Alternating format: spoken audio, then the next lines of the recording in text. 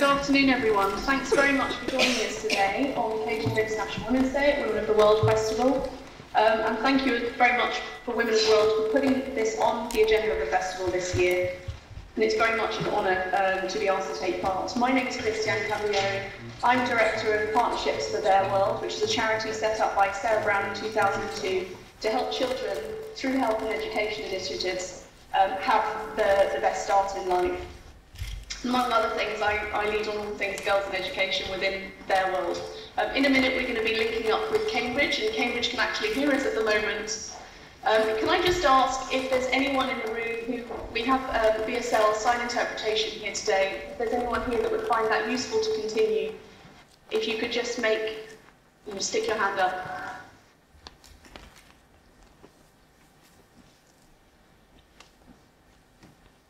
Okay.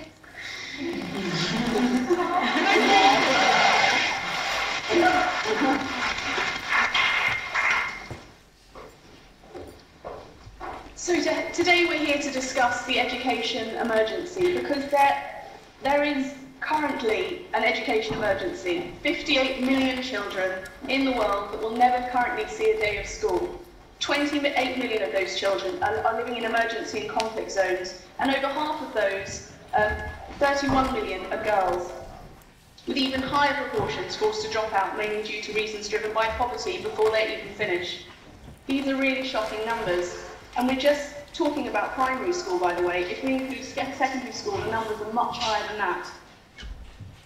But they're even more shocking, given that we know how to solve this. We know how to build schools. We know how to train teachers. There's no magic cure that needs to be invented in order to solve this problem.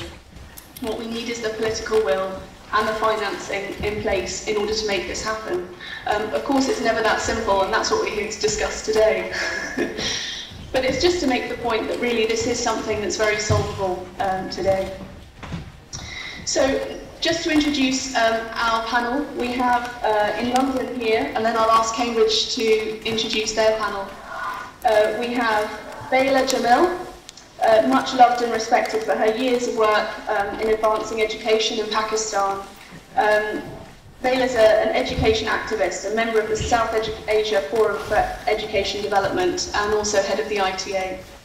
And she recently established the first child marriage-free zone in Pakistan.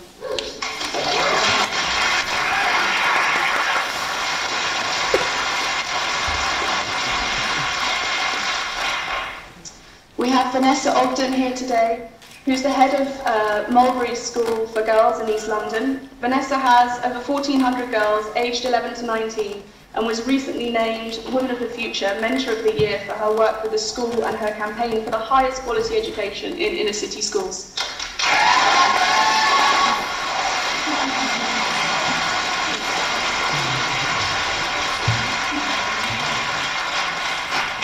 Joining her is one of her students, Maria Arnim, who's from the 6th form at Mulberry School for Girls. I'm expecting yours on you guys.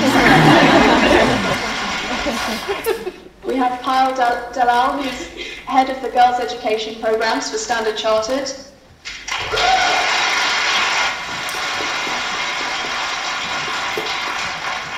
And Francesca De Mole, who's one of our global youth ambassadors, and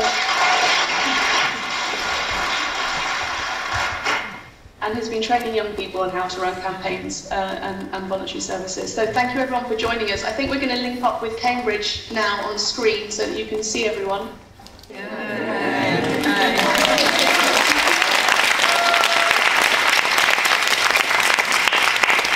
Good afternoon, London. I'm chairing in Cambridge, and I'm Barbara Stocking.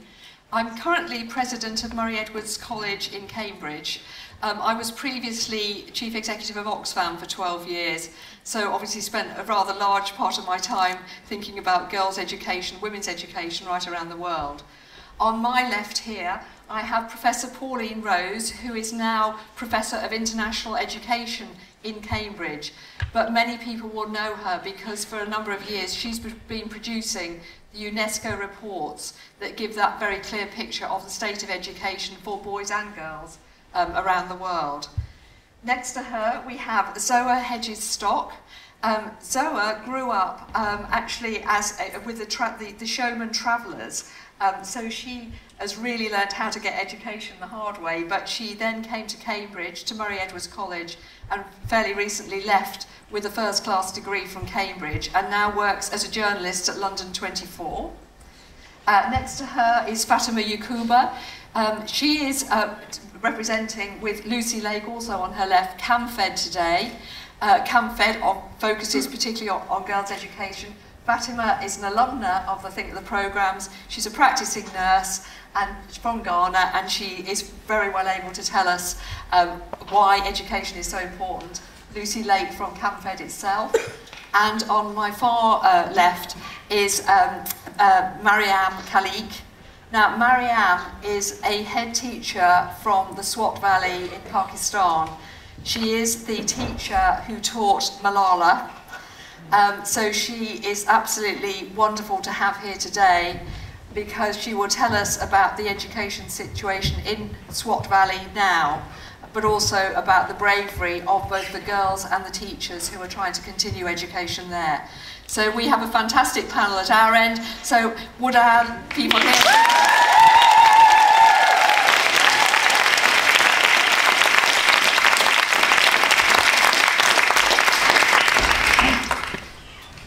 Christian, yes, I think you're going to do a final bit of introduction on the hashtag. Yes, that's right. So I just wanted to tell you a little bit about, for International Women's Day, we've been running the Girls Stand Up for School campaign, where we've been asking people globally to sign up for a petition which calls world leaders to account for all children to be in school globally. And this International Women's Day, we're highlighting the 31 million girls in the world who currently not see a day of school. You might have seen online, we've had lots of celebrities and key influencers posting their school pictures. Shortly you'll see a presentation with all of our school pictures. and also I think in Cambridge, I think yours are all going to flash behind you as well. So if you're tweeting today, please hashtag up for school, as well as, sorry, I've got the WOW hashtags here. Twitter is @WowTweetUK and hashtag WowLDN. Right. So anything you tweet today, please use those hashtags, and please go away, sign the petition. Please encourage your friends and families to sign the petition too. And if you can dig out your old school photo, that's quite a fun way to do it. Thanks very much. So I think we've got some questions to debate now, Barbara, and then we're going to link up and discuss the answers afterwards. Yes, we link up again at 2:45. We'll be ready. Great. See you then. I think we're each going to introduce the questions at our end, so we'll say goodbye to you for the time being. We'll sign off for now. Yeah. Yeah. Thanks very much. Great. And we'll say goodbye, Cambridge. Yeah, bye, London. Right, are we now off? Yeah, they're gone. Right, so let me tell you about the 3 questions that we're just going to talk. So I'm going to ask all of our speakers now just to introduce. I'm not going to do that here, we're going to get on. What I'm going to just tell you though is the 3 questions that we're going to report back to London and they to us at the end. The 3 questions are, why does girls' education matter so much? Then, what can be done to get more girls in school and enable them not to drop out? And then the 3rd one, where there's extreme violence to stop girls going to school, what can those of us in the outside world do to support those students and those schools? So it's not that people have been asked to do their presentations just directly to answer those questions, but those are the underlying questions that we will pick up and we will report back on when we meet with London again. But I think by now you're all dying to hear somebody actually talk to us about some of the issues. So I'm going to really go straight ahead. And the first person who's going to speak to us is Professor Pauline Rose, who's going to give us an overview of the situation now. So Pauline, off you go. Thank you. So I'm going to stand up here because I want to wave my arms at the screen so it's a bit easier to do from here. I'm glad to see that our old school photos haven't been revolving on the screen there. We were wondering what they were going to do, but they're at the moment. Thankfully, we're just going to see some of my slides instead. It's a great privilege to be here, and I think it's a great honour to be actually discussing the education emergency on International Women's Day. personally think probably one of the most important issues that should be discussed and raised on this important day. We know, as was heard, that there are 50 million children out of school, and yet in 2000, world leaders came together to say that by 2015, this year, all children should have completed primary school. They shouldn't only be in school, but they should be completing primary school. So there are millions and millions of children around the world who still haven't realised this right to an education. Now, some of these children are in particular countries or particular parts of those countries, and we're going to hear some of the real-life experiences from some of our panel shortly. But what I'm going to start by just giving an overview of some of the facts and figures that put this into perspective, I think. So first of all, education is a right. Everybody, whether you're a boy or a girl, whether you're rich or poor, whether you have a disability or you don't have a disability, you have a right to education. However, there are groups of children around the world who are more likely not to have this right. And yet, some of those, many of those who actually, as with others, deserve this right, are ones that are going to make the biggest difference, not only to their own lives, but also to the lives of their society. And girls in particular, the education of girls makes a massive difference, not only to themselves, not only to their own self-confidence, to their own feeling of self-worth, but also to society more broadly. So on this screen, this is from the Education for All Global Monitoring Report that, as Barbara just mentioned, I was directing, and these slides are all on the website. You can find more information there. But these paint, I think, quite an important picture that we can see, for example, at the top there, childbirth. That if you educate women to have at least a secondary education, it will mean that of those who are currently dying in childbirth, 2 out of 3 will survive. Similarly, if we educate all women to at least lower secondary education, in countries where there's high levels of infant mortality, children are more likely to survive. 1 in 2 children who are currently dying before they reach their first birthday will be able to live a fulfilling life. That's 3 million lives being saved. Similarly, educating girls to lower secondary education means that they're more likely to be nourished, they're more likely to be healthy, that by educating girls to lower secondary level, their children are more likely to be nourished. We're going to be ensuring that 12 million children actually no longer suffer from malnourishment. At the same time, many girls around the world are being forced to get married early. Sometimes this is at very early ages, at the age of 12 or 15, sometimes when they only just about reach puberty, they're leaving school and getting married. By educating girls to at least secondary education, it means that we're going to save 2 out of 3 of those children, of those young girls, from getting married early, and instead ensuring they have an education and are then able to make their own life choices. And one of those life choices is when they start to have children. So in many countries around the world, girls are having children before the age of 17, before they're actually making the decisions themselves about whether they want a family, how many children they want, and so on. By educating girls to lower secondary education, making sure that they are able to make choices and negotiate these choices more successfully, it will mean that there will also be fewer young girls giving birth early, which puts not only their child's health at risk, but also their own health at risk. And lastly, it also means, by educating girls to at least secondary education, means that we're moving towards equal pay for both men and women, so it has benefits for the future as well. So there are many benefits to girls' education. There's no reason, in a sense, not to educate girls. And yet the reality is that if you're a girl, you're less likely to both be in school and complete school. So I find this probably one of the most sobering statistics, that we see that if you're a poor girl living in a rural part of a poor country, even today, you're only likely to be spending 3 years in school. So world leaders, as I said, had committed to making sure all children complete primary schooling by 2015. 3 years means that in most societies, they're at least 2 years or even 3 years short of completing a primary school cycle. 3 years in school means that you're leaving school before you've probably gained basic literacy and numeracy skills. And even if you had gained those, you're likely to lose them because you haven't been in school long enough to consolidate them.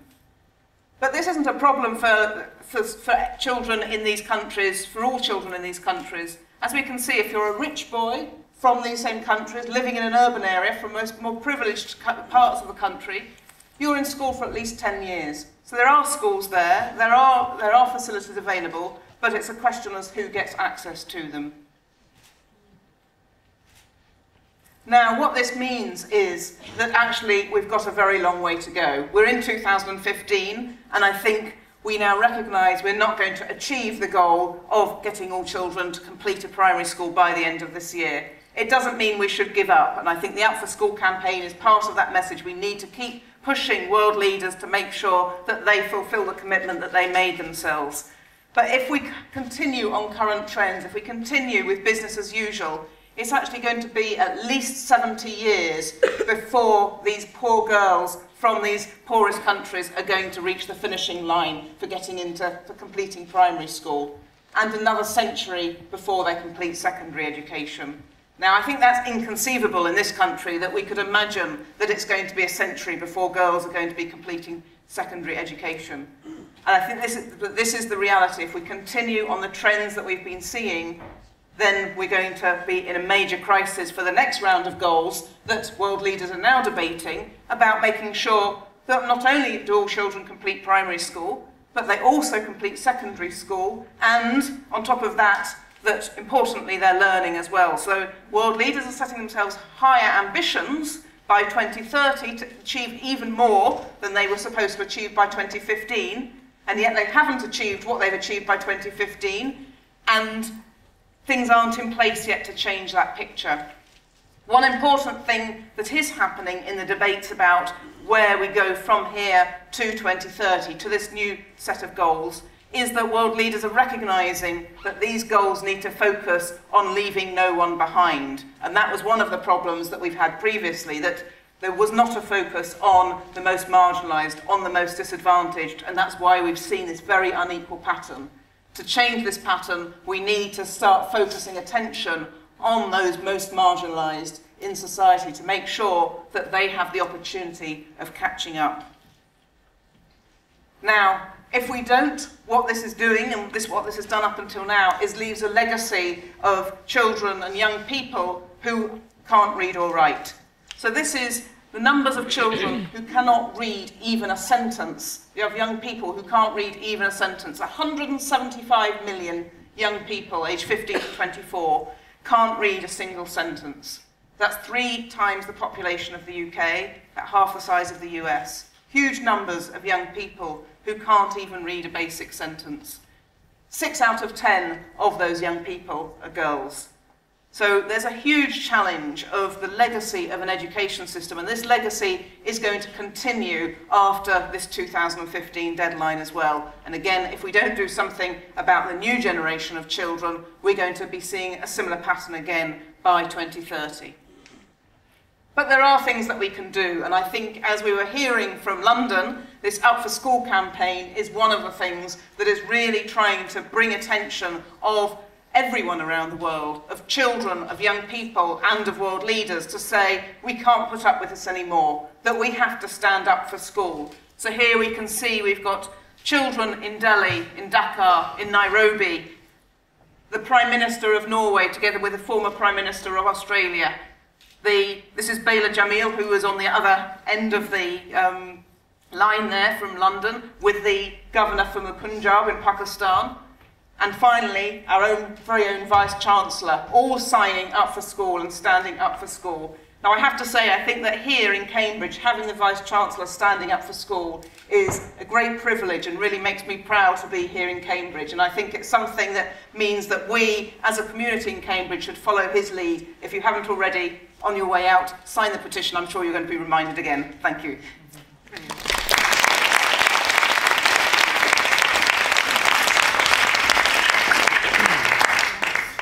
Thank you very much, Pauline. That was a great start, a great picture.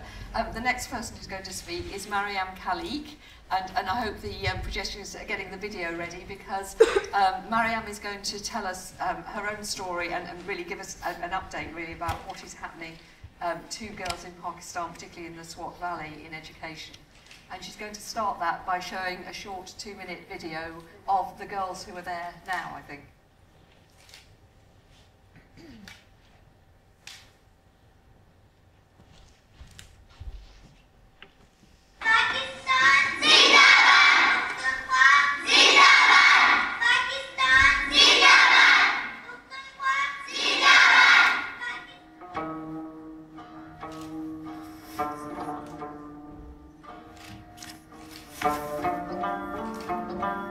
जब हमारे school बंद थे तो हम school नहीं जा सकते थे और हमें बहुत टेंशन होता था कि हम अपनी ये ख्वाहिशात को किस तरह पूरी करेंगे, अपने माँ बाप के ख्वाहिशात को किस तरह पूरी करेंगे। तो हमारे ज़हन में बहुत ज़्यादा टेंशन था कि हम किस तरह आगे जा सकेंगे, अपने मुल्क को किस तरह बुलंद करेंगे। زما سوچ الو بدل شو چې ما کله دې دماکو ته وکتل، خلکو دې ذبح کولو ته مې وکتل، جنکو سکولونه منع کولو ته مې وکتل، نو زما په سوچ کې خبر راغله چې آیا په اسلام کې خدا نشته؟ الله تعالی فرمایي طلب العلم فریضة علی کل مسلم و مسلمة، علم چې یو داسې فریضه ده چې هغه په هر مرد، مسلمان مرد او عورت باندې فرض دی، او بې علمه ښځه څه کیدی شي؟ هغه خو نه څه د خپل وطن لپاره څه کولی شي، نه د لکه چې ډاکټر جوړ شي د خپل وطن مدد کولی شي، د غریبانانو مدد کولی شي، په بعضې خطرات کې د خلکو ډېر زیات په کار راتلی شي، چې بې علمه ښځه نو هغه خو هېڅ چل هم د خپل عوام دپاره نه شي کولی او نه د خپل عوام دپاره ځان قربانولی شي.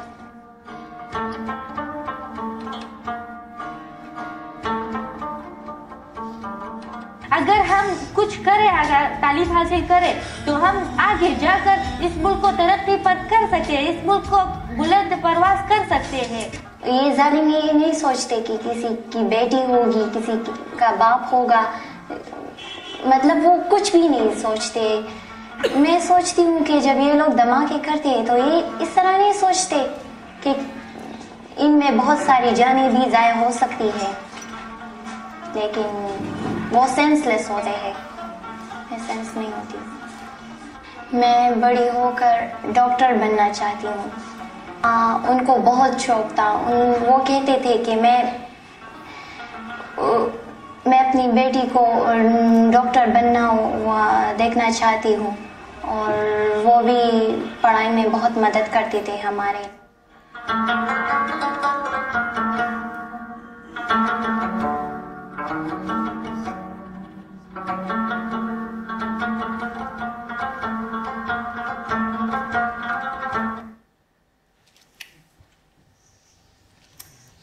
Bismillahirrahmanirrahim. In the name of Allah, the most merciful, the most gracious. Distinguished guests, ladies and gentlemen, thank you very much for giving me an opportunity to be here on this very auspicious day, the Women's Day. I have always been advocating girls' education. I have presented strong points, strong arguments against early childhood marriages, child labor, women's rights. The scope of my talks have always been limited to women empowerment and girls' access to education. But here I can't stop myself expressing deep grief and sorrow for the children who lost their lives in Peshawar massacre on 16th of December 2014 in Peshawar.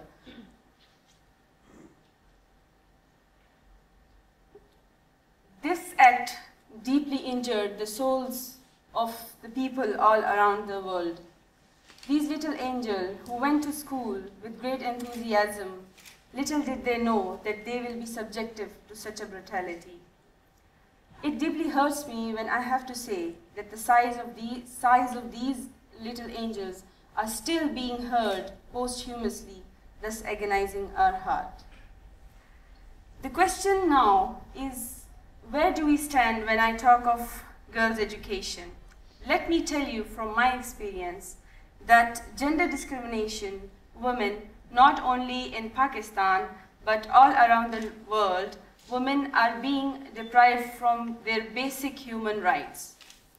They don't have the right and freedom to be themselves, to pursue their dreams, to play a pivotal role in social, economical, and political life. And most importantly, they don't have the basic right to get their basic education that unlocks the doors of all other rights.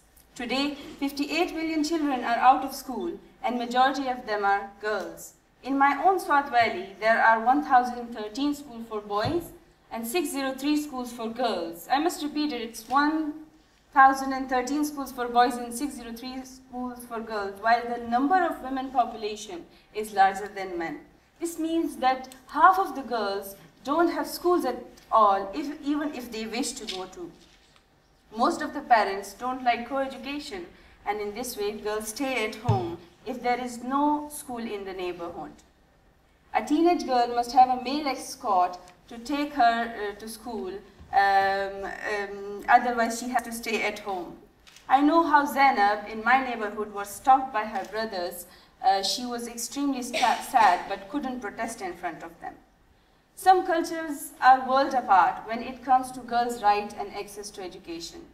In developed countries, it is socially unlawful and it is unacceptable if a child within the school hours remains at home without any reason, while in developed countries, it's vice versa. We saw how the extremists bombed more than 2,000 schools and banned girls to be going to school. In 2009, girls used to hide their books under their shawls as to pretend that they are not school students because they were banned. The Taliban leader used to announce the names of the girls on the FM radio who were quitting their schools. He would publicly appreciate the parents and their daughters who quit the schools, who has quit Western education. It is quite interesting that Talibanization has always been successful in patriarchal societies, as both share their suppressive treatment of women. Both think women as an inferior being and agree on confining them within the four walls of their homes. Other barriers in girls' access to education is poverty, child labor, early child marriages, social norms and traditions, and most importantly, the availability of basic facilities. Education becomes a distant dream for the parents of those who live from hand to mouth. A family who does not have enough food and shelter would hardly think of sending their children to school. And if they can, they will send their boys and not girls. A family having 6 daughters and 1 son will send their son to school, and they won't feel any shame if their girls remain without any schooling.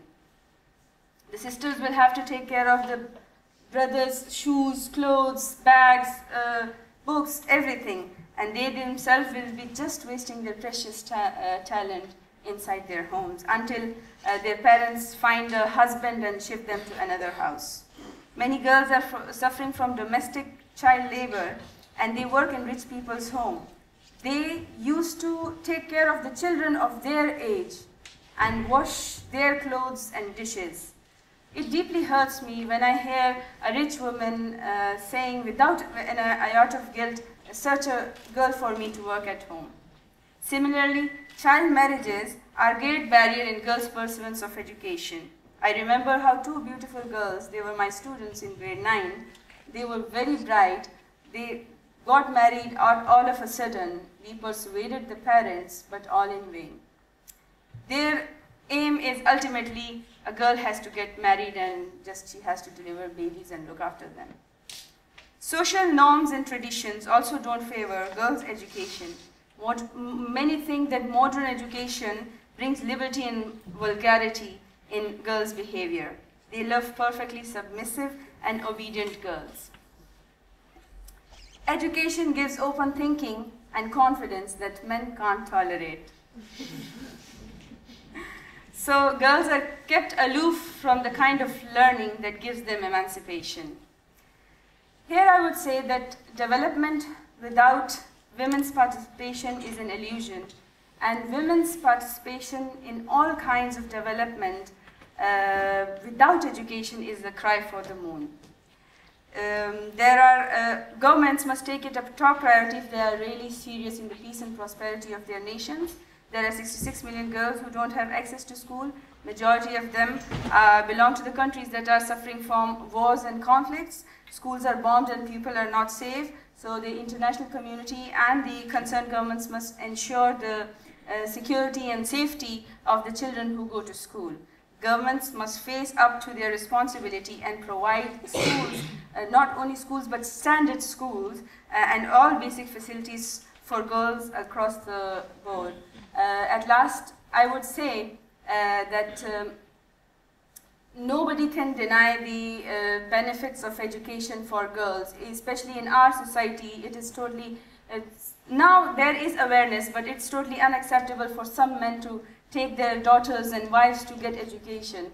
But they don't know that it is the power of education that today my student Malala, she is the youngest ever Peace Prize laureate. So nobody can deny that. And I would, at last, I would like to wish you all a very happy Women's Day. And I would also like to wish all the men a very happy Women's Day, because I think that women is a sign of love, life, and I think the women add meaning to your life. Thank you. Thank you very much.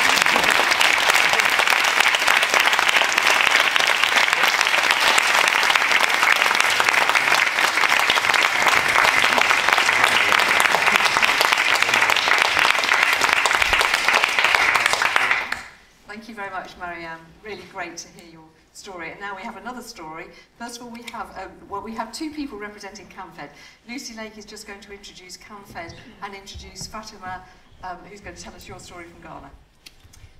Thanks, Barbara. So just to give a few words as a backdrop around Camfed before passing on to my colleague Fatima.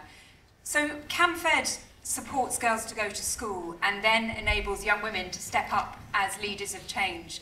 And the focus of our work is in rural areas of sub-Saharan Africa, recognising that this is where girls face severe disadvantage, but where their education will have a transformative impact. But it's really the how we support girls to school, which is critical in achieving that transformative impact. And the way we work is to support groups of girls to go to school within a community, in order really to bring a spotlight onto the particular challenges and obstacles that they face, not just getting into school, but in going through school and in succeeding at the other end. And in so doing, we bring around girls all those in authority over her, including traditional leaders, including patriarchal authorities who may be against girls' education, in order to demonstrate and convince to show what is possible when girls do go to school. And for them to recognise that their support and their resources are needed in order for us to overcome those challenges and enable young women to succeed. And I think one of the outcomes of that approach is that girls' context changes, because we recognise that, if we're going to shift girls' prospects, then we do have to transform their context. And we don't want a situation where girls go through school and then feel they have to flee their communities and go elsewhere, go to town, in order to be able to move on. We want to create the environment in which girls can succeed and become leaders within their communities. And that's what Fatima and her colleagues in CAMA, which is the Alumnae Association of Young Women who've completed school with Camfed support, are about. And there are over 25,000 of them now, growing to 130,000. Last year, Camfed's programs reached 2.2 million young people. But the CAMA network, these are young women empowered within their communities, themselves supported more than 164,000 children to go to school. So the multiplier effect that is achieved in those communities when you do have young women coming through as leaders is transformational. But in supporting girls to go to school, it isn't just about girls and their families sitting back and waiting for Camfed to come forward with the resources. It is about a partnership to face the toughest of challenges to get girls into and through school. And families are making significant sacrifices in order to enable girls to go to school. And this is where Camfed comes in as a partner to help overcome some of the obstacles that seem insurmountable. this point, I want to pass over to my colleague Fatima, just to give a bit more insight into that and to share your story, Fatima, of going through school. Thank you very much. Bismillahirrahmanirrahim. In the name of Allah, the most beneficiary, the most merciful, I greet you all here. I am Yakubu Fatimata from Ghana. I'm a beneficiary of Camfed. Yeah, I am from a family of 14, and I happen to be the 13th born of the family and the only educated girl, or the only educated person in the family, yes. And I have to take care of all these siblings, these 14 siblings, through the little I'm getting from working as a practicing nurse in Ghana. Yes, I started my education in the basic school level, which was free for everyone. But when I graduated to go to the junior high school, there comes the problem because there was no money, enough money for me to go to school. And I said, no, I have to go to school because I cherish nursing and I want to be a nurse in future. So my mother took it upon herself to sell her belongings in order to support me go to school because we were not having money, and my dad said no, it's a waste of time since she can't do it by herself and there is not enough money for me to complete after my junior high school. But my mom said no, she has to. She started selling her belongings and she had enough money to send me to school by then. That was junior high school. So when I started, I said, no, I have to help my mother because human beings don't just have to depend on one for survival. No, you must take your own challenge into consideration and struggle hard in order to earn a living because time waste will never be gained back. So with this, I was able to get some few money. I was given money to buy some books. I didn't use it. I got a copy from my friend. So I used that money to buy chewing sticks. As you can see me carrying sticks. There are sticks back in Ghana we use in place of Pepsodent and brush. We chew to brush our teeth in the morning and also in the night before going to sleep. So I started this business in order to support my mother so that I'll be able to complete my education. So I started selling this every morning, 4 a.m. I wake up very early, 4 a.m., carry these sticks. You can see me there carrying the sticks. Carry these sticks to the market, sell it before going to school. And after school, I have to come back, pick these sticks and sell again in order to get my bursary needs in school and also get some monies to feed on. So I did this for the rest of my junior high school stay, and after selling, I have to come home and learn. And during that time, the economic status in my family was very bad, so we wasn't having electricity in the house. But I still have to study and make it great in future. So I was studying under this smoky lamp, which affected my eyes. As you can see, it's red. Today is better. Yeah, it affected my eye, the smokes. I used to sit in front of the smoking lamp and study. And I was doing this every day after the hard work. And with that, I had a problem now. I have to use spectacles when I'm going to read. Yeah, and after the junior high school, I got admission to the senior high school.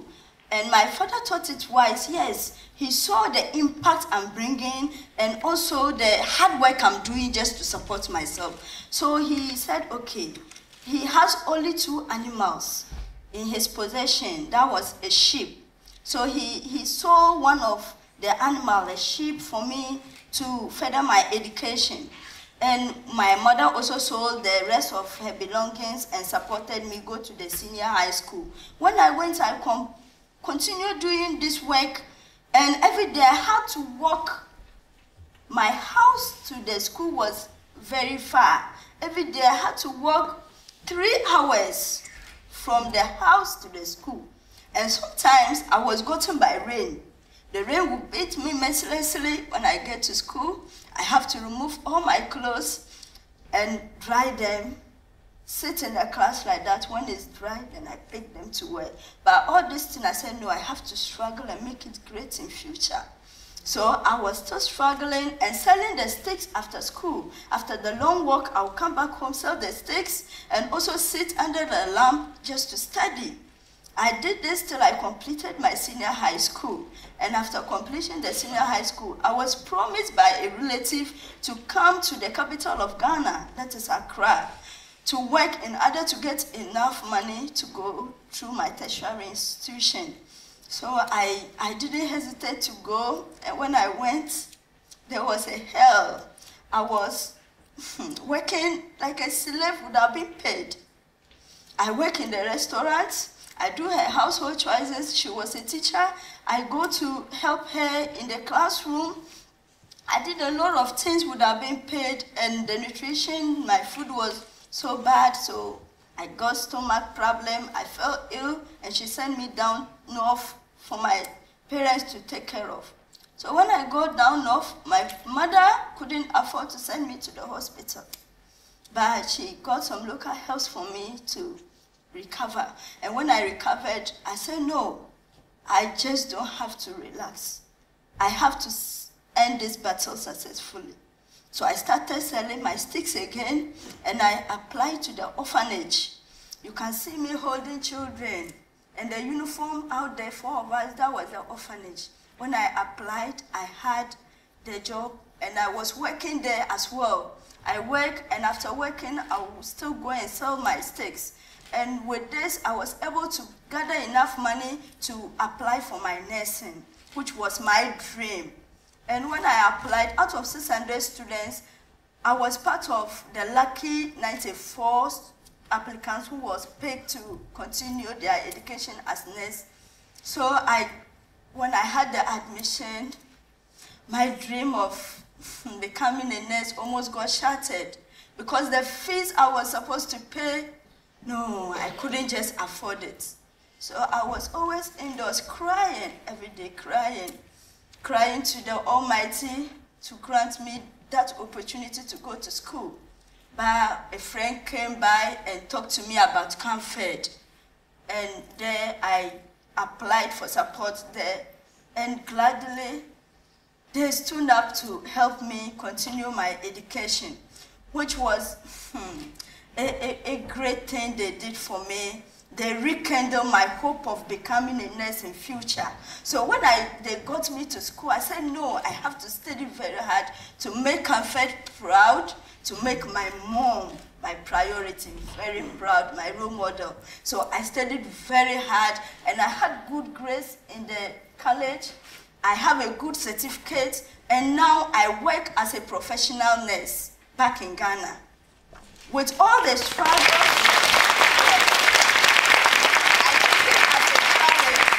myself to go through all this suffering and challenge myself to do great in future. And with the help of Camfed, yes, I am great. Now I am great.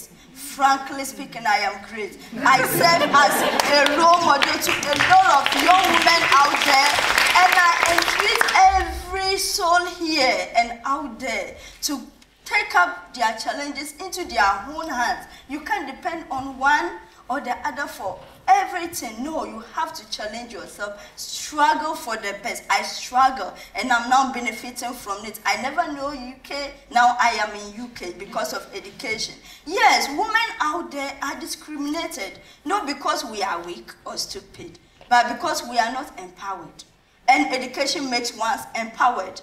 I am empowered now, physically, emotionally, psychologically, and a lot more because I am educated. And Camfed has helped me through all these things, and I'm now proud of them. I serve as a role model to a lot of people. Young women always come to me for advice. I give them advice. I do a lot of advocacies. I make sure that girls out there take their studies seriously. I could have gone out to look for men to get monies in order to go to school, but I said no. What the man can do, I can equally do it. So I have to struggle to get myself in school. I use my story as case studies to all my fellow girls back in Ghana. I go around do advocacy, teach them about teenage pregnancy, contraceptions, how to keep themselves safe from boys. And also I take Gifty Auntie Fatima Yakubu ladies as my role models. So I also entreat them to take girls like me as their role models in order to be well educated and not to go astray. I do a lot of advocacies. I'm running a project now called the Safe Delivery Priority for All. I want to make sure that women, pregnant women, get the safest delivery ever. They don't die out of giving birth and they don't lose their babies in the process. So I educate them on good nutrition. I do a lot out there. I do advocacies on domestic violence. I'm in the hospital. Whenever a lady comes, a student comes to do abortion, I sit the student down to teach her, tell her to stay away from boys and take her studies very serious in order to be like me. I have gone through a lot and I'm now proud of myself and proud of Camfed as well. And soon, CAMA, that is the great network, Camfed Alumni, Camfed Association, will soon rule the whole nation because we want to translate change. I am inspired to see change translate among young women worldwide, and sooner or later we'll rule the whole world. Ghana, we have about 270 parliamentarians, only 90 of them are females. I can equally rule the nation because the hand that stirs a pot can equally rule the nation. Thank you very much.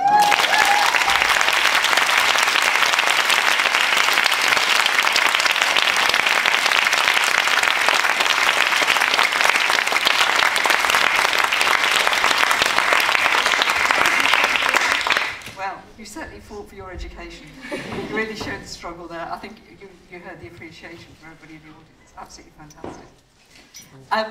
Last speaker, Zoah, coming back more to the UK. Can you tell us a bit about your story? I can. I'm afraid my story isn't as dramatic as other people's, but I think it will show that there are still obstacles to education in this country. I apologise, I'm feeling a bit poorly today, so sorry if I get a bit vague or washy. But yes, I am from the travelling showman community, which means that my family run travelling fun fairs.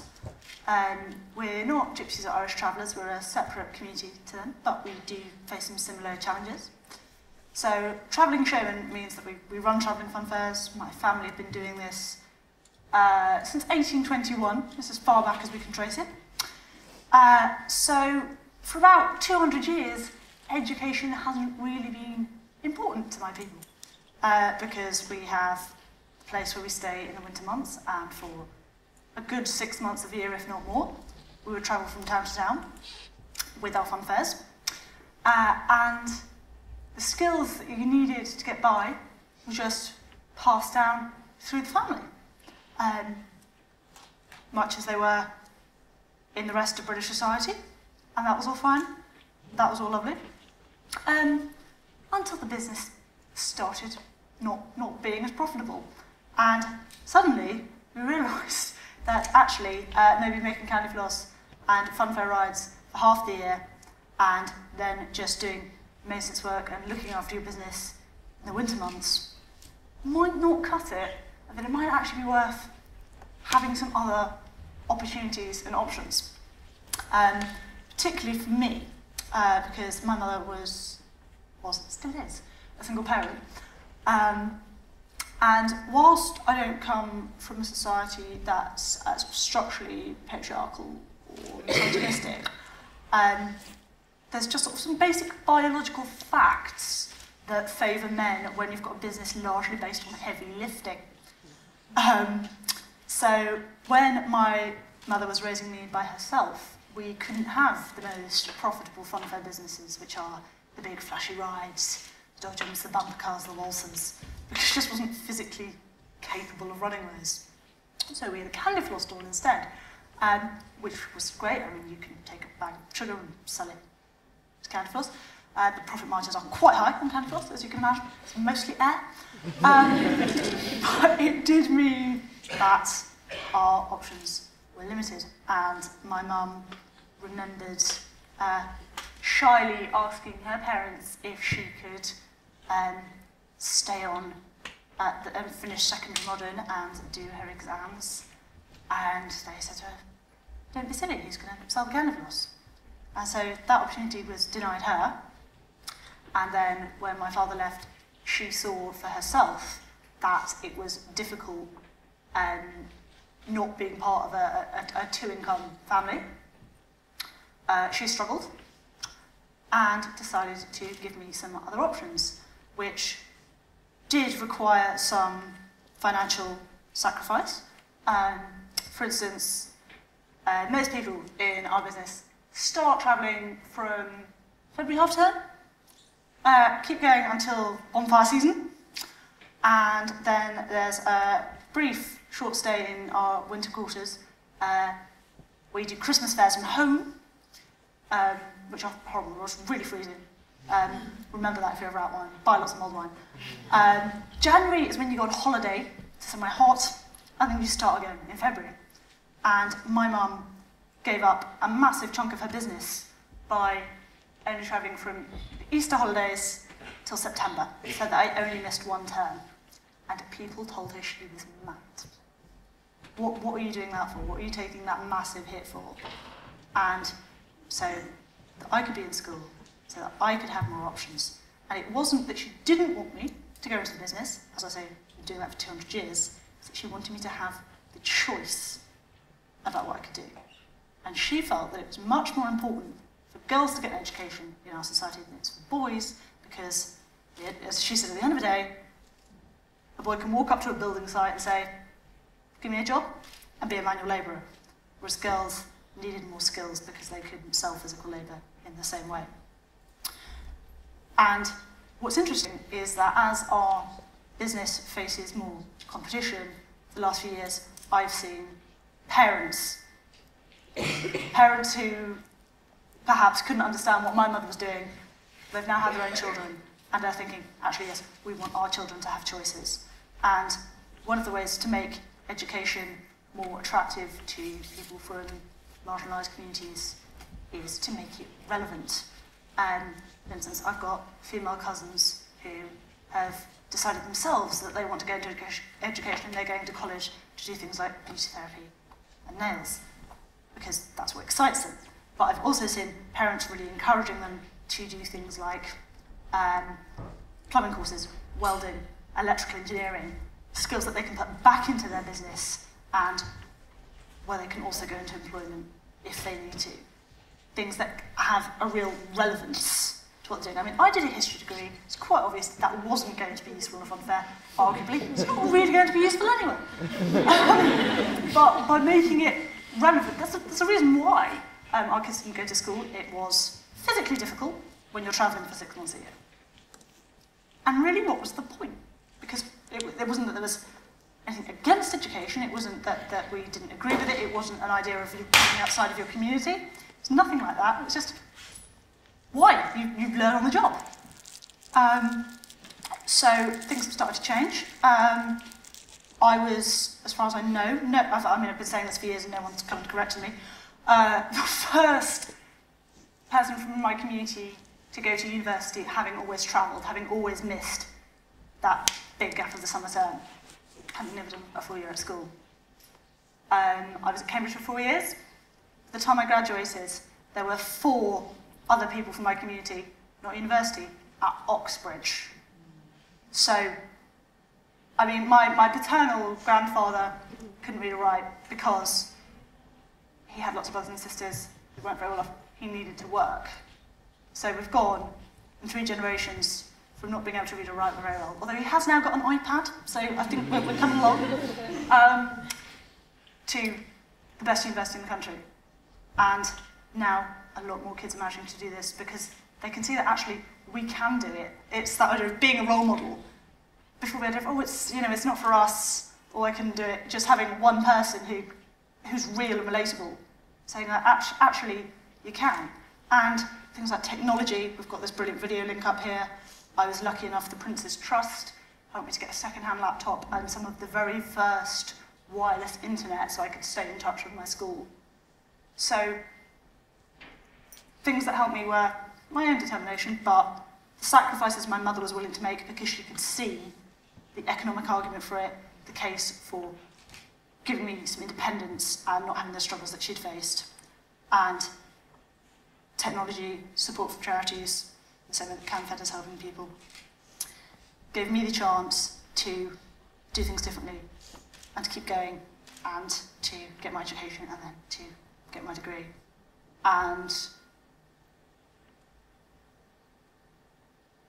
we can change things.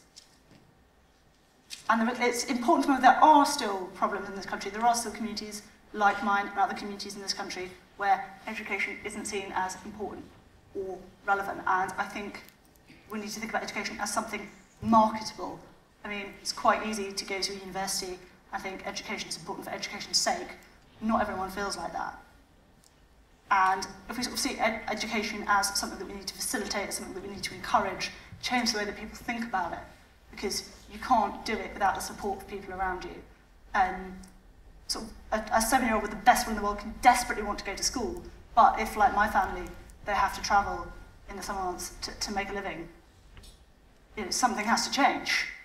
The Tories have, the government have dramatic cuts and indeed a law change mean that the Travellers Education Service, which helped me, I had, in the summer I had an hour of schooling once a week. The teachers would come around and look at my books, and once I got past primary stage they couldn't really help me much because they were primary school teachers. That's gone now. And it was just little things like that, you know, someone coming around and telling my mum that, you know, she was doing the right thing and supporting her when everyone around just was like, well. I remember being I wasn't at the family christening, my mother was there, and someone said, why is Zoah not here? Oh, she's, you know, it's a Monday, she's in school. So she's 18, what should we go to school for? And just having that structural support, which is now being lost, was really valuable. So it's support networks in place, it's selling the idea of education to families, showing them that it's useful and making it relevant.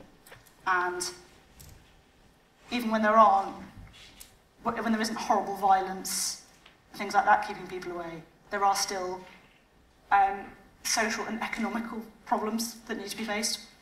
But I'm proof that we can get around those. So I think overall it's a positive message that I have. Sorry, I've not been aware of time. Right, no, it's very interesting. That's fine, Zoe. That's absolutely great. Let's give her a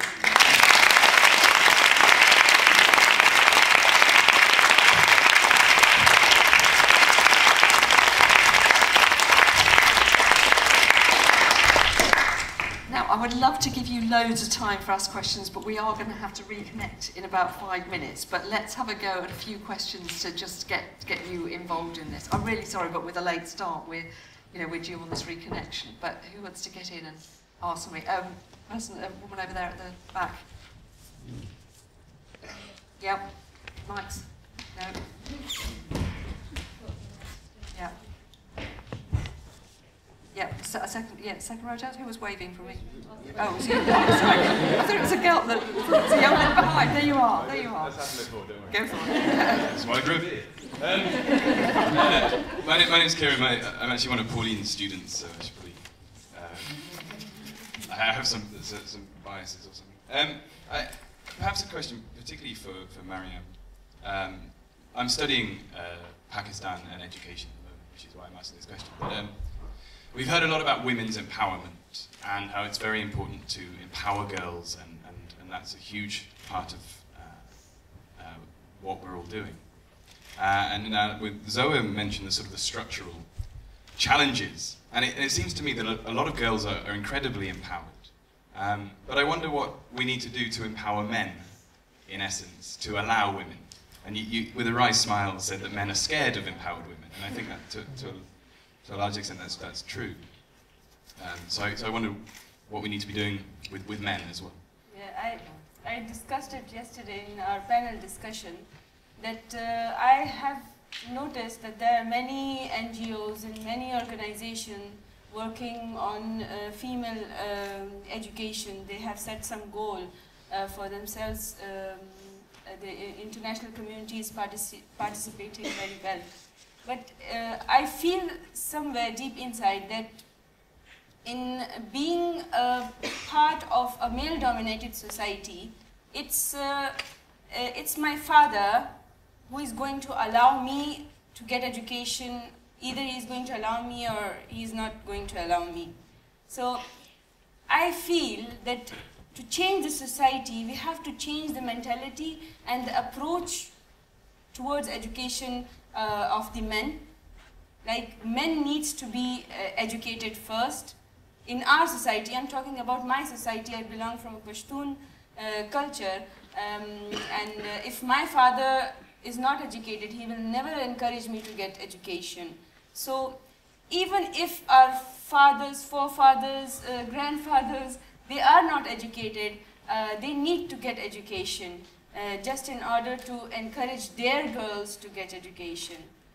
I really feel like that. Like, if my husband isn't educated, so he would never be here standing and sitting in front of me. It's him, it's his education that he has never been a hurdle in my progress, in my success.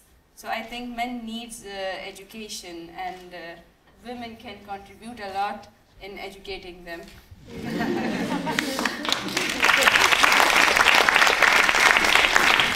Now, question from a woman.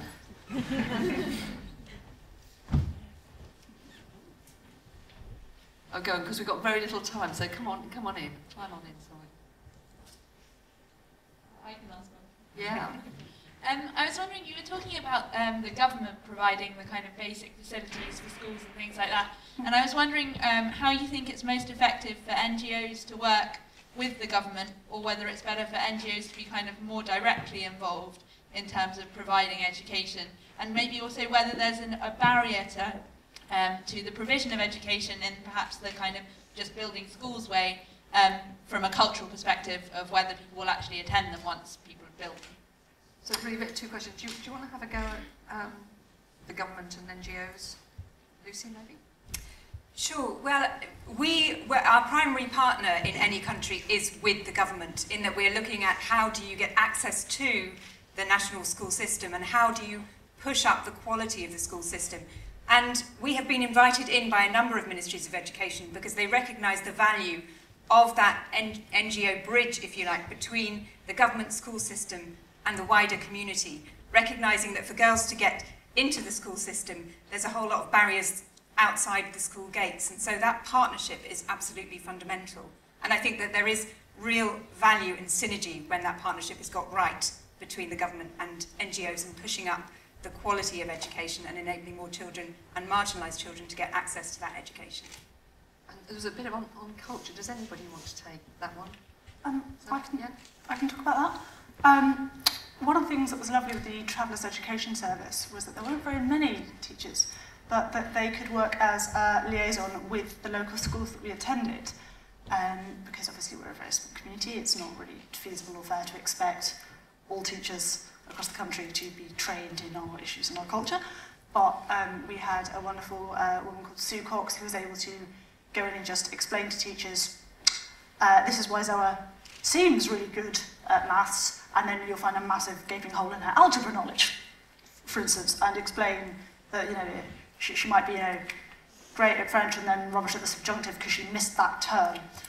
So just having someone who was government mandated to go in and act as a liaison and explain the issues that we had was really useful. For instance, my little cousin, when she was in the school play, they specifically wrote a role for her that was someone who was a traveller, who was travelling about from place to place, which made her feel really welcome. So little acts of inclusion like that can be really useful, and obviously they do have to come from within organisations. I'm going to take a last one, and can I have some guidance? Yeah, that we need to be on to already, or now? Or now, okay.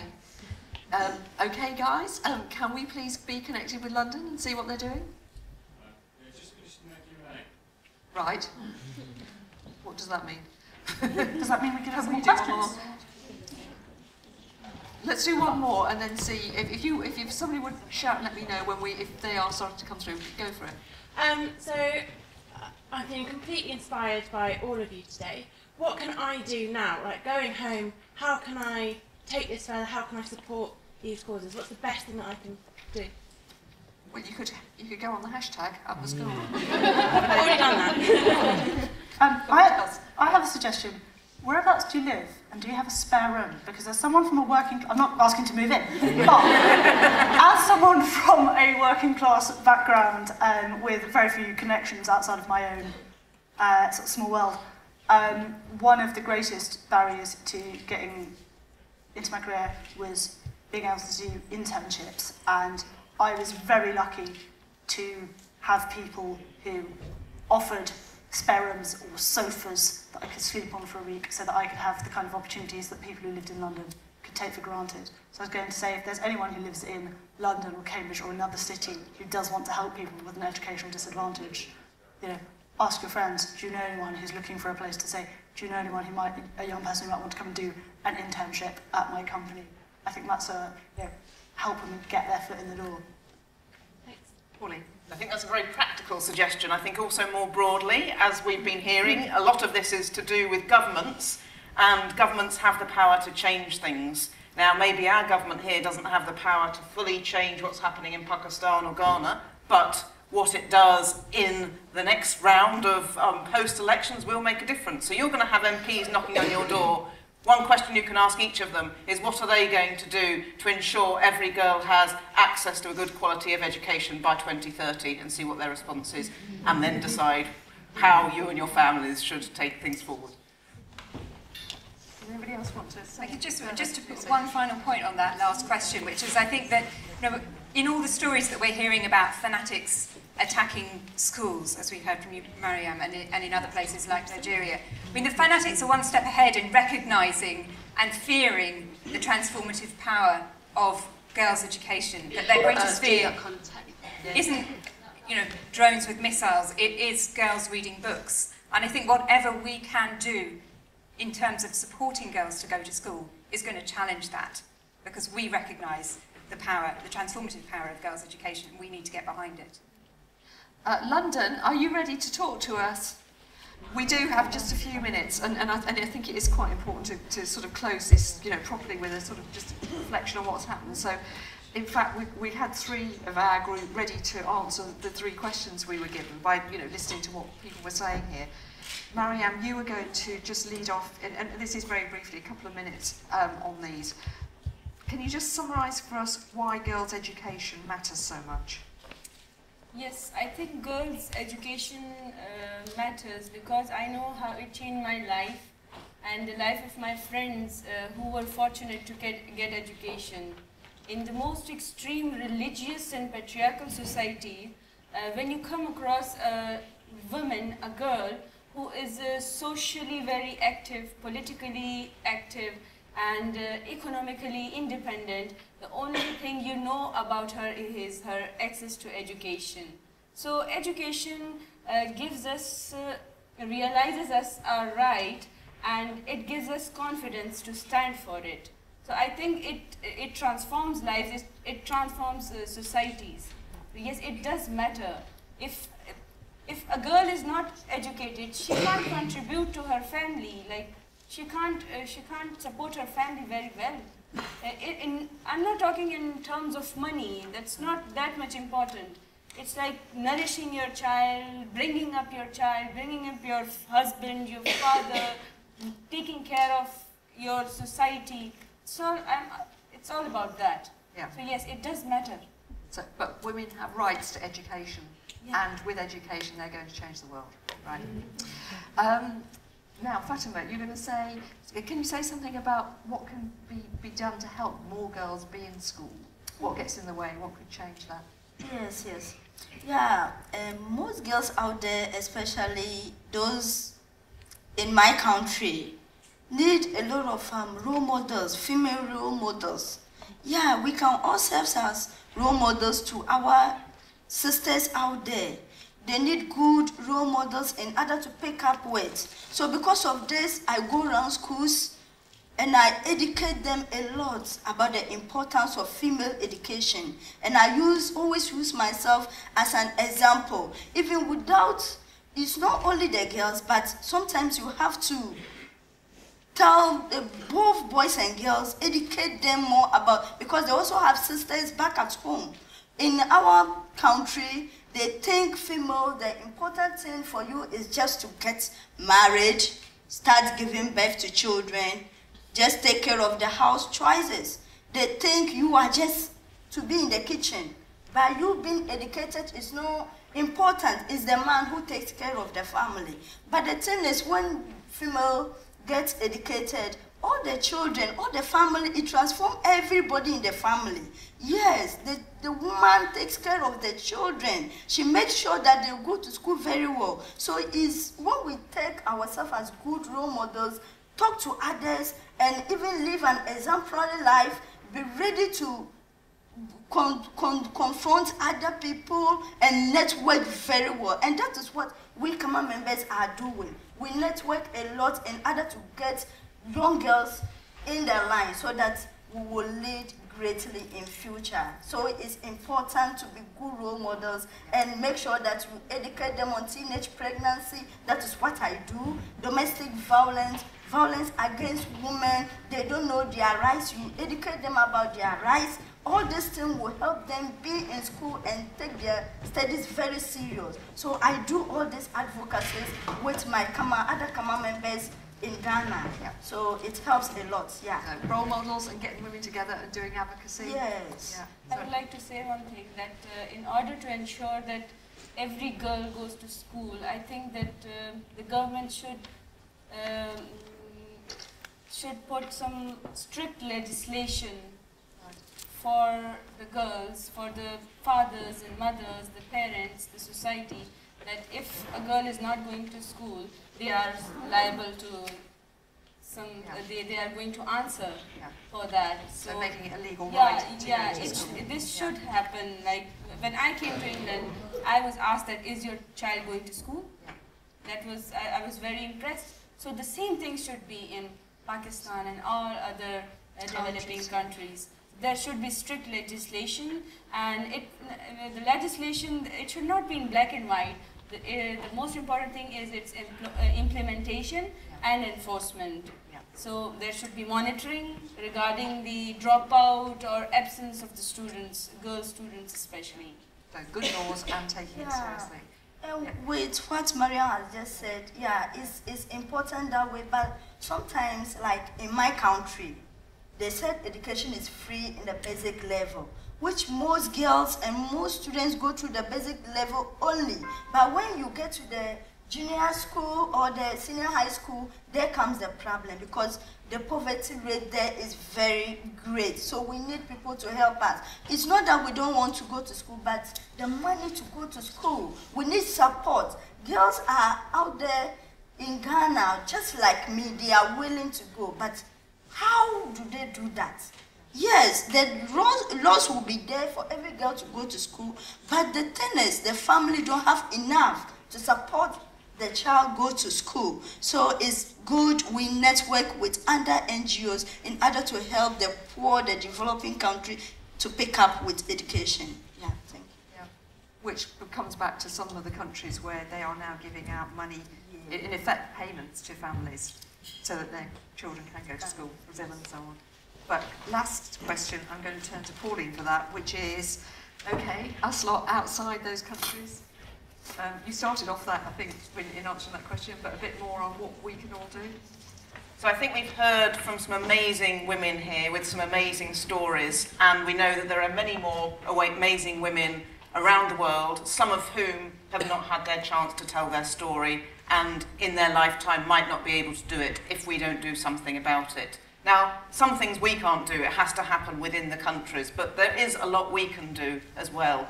First of all, you've heard these amazing stories. You go and talk to your family and friends about these issues. Make sure that in your networks that others are also aware of it, that then creates a body. So I think the network shouldn't only be happening in Ghana and Pakistan, but should also be happening here. That through that network, people are aware. You can campaign through NGOs, whether it's through NGOs like Camfed, through NGOs like Oxfam, Save the Children. There's lots of things going on out there that you can support. You can also make sure that your government, our government, is aware of these challenges. They are aware, but that not only are they aware that they are committed to doing something about it and that it's top of their agenda to do something about it, And to do that, you can sign the Up for School petition, which is outside and it's on the website. 3 million people have signed it already. As I said, this ranges from school children in different countries around the world to world leaders. So please add your name to that petition. And that petition can help to make a difference, to make clear that this isn't only an issue for people in remote rural areas in particular countries. It is a global issue that we are all concerned about. Thank you. Now, just before, wait a minute, don't hold it, because I'm just trying to find out what's happening in London. London, can you hear us now? Yeah, we've actually been listening in for a while, sneakily. Okay, jolly good. In that case, I've been told we can go on here just for 5 minutes, but no longer. So it would be lovely if you've been hearing us. Could you just, in less than 5 minutes, just on the 3 questions that we had, can you just say just something from your end about, obviously we'll get your points of view in then, about why education for girls matters, what you do to get over the practical blocks, and then what we can do outside? Could you do that in just under 5 minutes for us? I don't know whether, yes. Christiane, whether you want to do 3 different people or you're going to summarise. I think probably because we've done a lot on why education matters so much. If I can just summarise what we think can be done to keep girls in school and get more girls in school, and then I'm going to ask one of our panellists here, Francesca, just to talk about how more people can get engaged and what can they do. So we talked a lot about overcoming the silence, especially within emergency zones. It's about nations coming together. We heard a lot about how we need to engage more the youth voice and importance the youth voice in getting the agenda on the table of world leaders and campaigns like the Up for School campaign. Engaging the community outside more, engaging parents, even if that's in the UK or globally, engaging the community is really important. And understanding that school is more than just a school, whether that is in the UK or whether that's globally. The school it's a safe space, creating safe spaces for girls, but it's also that community hub where we're asking teachers to be more than just teachers in a girl's life. So we've had a fantastic discussion here. Francesca, who's a global youth ambassador, spoke very passionately about how she thinks everyone can play their part, and I'm just going to hand over to her very quickly to summarise that. One of the ways that we can play our part just here today, I believe we have some petitions at the door in London, but if everyone would sign their name and say that you are up for school and that you believe that 58 million children in the world should have access to school, and you could also take a book away and ask people to sign it, because you sign it, you spread that message to someone else, and they do the same thing, means again that we're able to amplify our voice, so that one person then has an impact on many other people, and they use their circles of influence to do the same thing, to make sure that we give the voice to that one person in a rural area somewhere who may never ever get to a decision maker's table, but we are using our influence and our platform to give that person a voice. Great, thank you very much, and you've been very good on keeping it brief. So it's great to know that we are both, places, London and Cambridge, that we've all been really having a great discussion on all these issues. As to was absolutely fantastic, especially some of the bravery and power of the women that at both ends, in trying to do the things that they can to both make sure that in some cases they got education themselves at all and the struggle they had, or the others who are trying to make sure that happens for girls. So we're all in this together, and although it's been a bit intermittent, it's been great that we're both in London and Cambridge, and all these people are thinking about the same issue at the same time. So big round of applause at both ends. Thank you.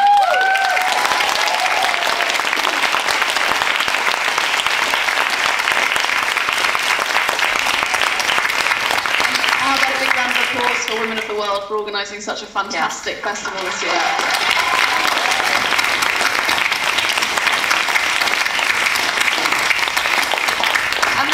And the first one in Cambridge, and we're determined it's going to go on. Thank you very much, and bye-bye, London. Thank you, bye-bye, Cambridge. Yeah, all right, thank you, everybody.